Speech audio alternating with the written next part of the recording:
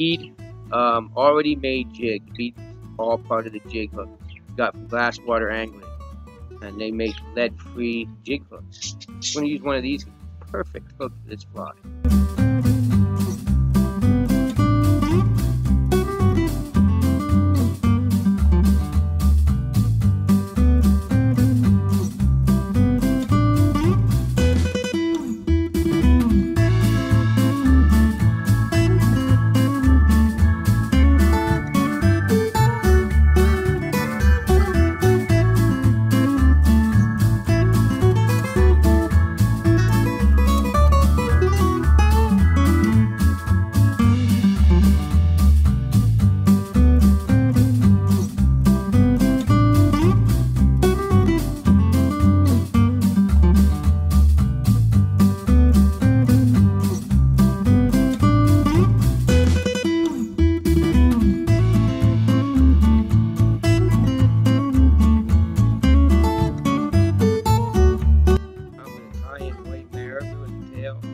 Then I'm going to pull that marabou back, and I'm going to tie in a grizzly hackle. Now this is a hackle, a saddle hackle. It don't matter if it's a dry fly hackle or wet fly hackle. I prefer the dry fly hackle because they're longer and they'll do this streamer, where soft hackle wouldn't wrap as far. So I don't think it makes a difference. Still adds a lot of movement to this streamer.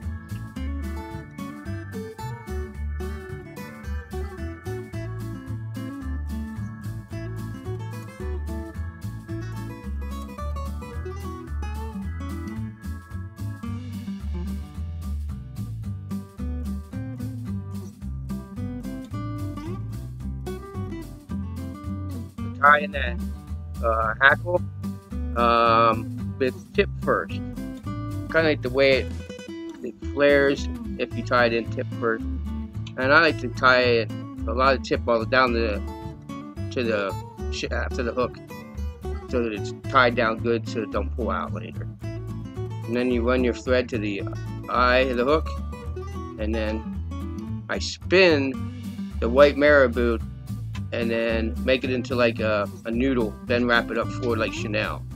Then run the hackle up like you're ribbing it, or using dry fly, but up to the front of the, tie them both off.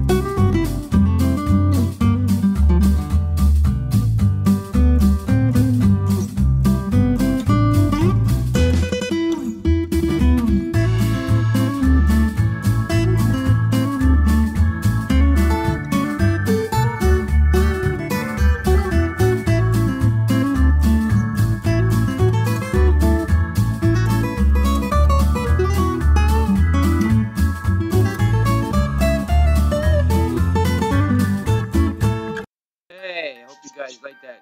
It's got the kickoff of the white SOB, add some hackle.